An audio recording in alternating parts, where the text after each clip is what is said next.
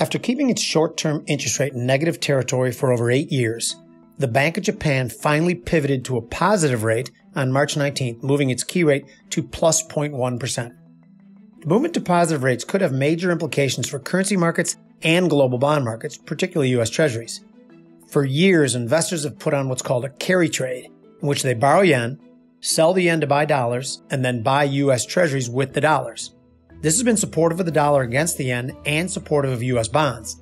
Currently, Japanese investors are the largest foreign holder of U.S. bonds. If this trade unwinds, it could elevate the price of the yen and force huge sales of U.S. Treasuries. But it hasn't.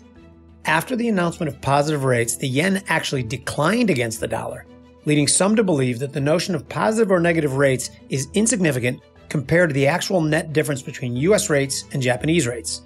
Yes, Japanese 2-year yields have climbed to a 13-year high of plus 0.18%, but they are still miles behind U.S. 2-year yields at 4.64%. The consensus appears to be that, until the spread narrows, positive rates in Japan are interesting, but not yet enough to push the massive unwinding that some anticipate.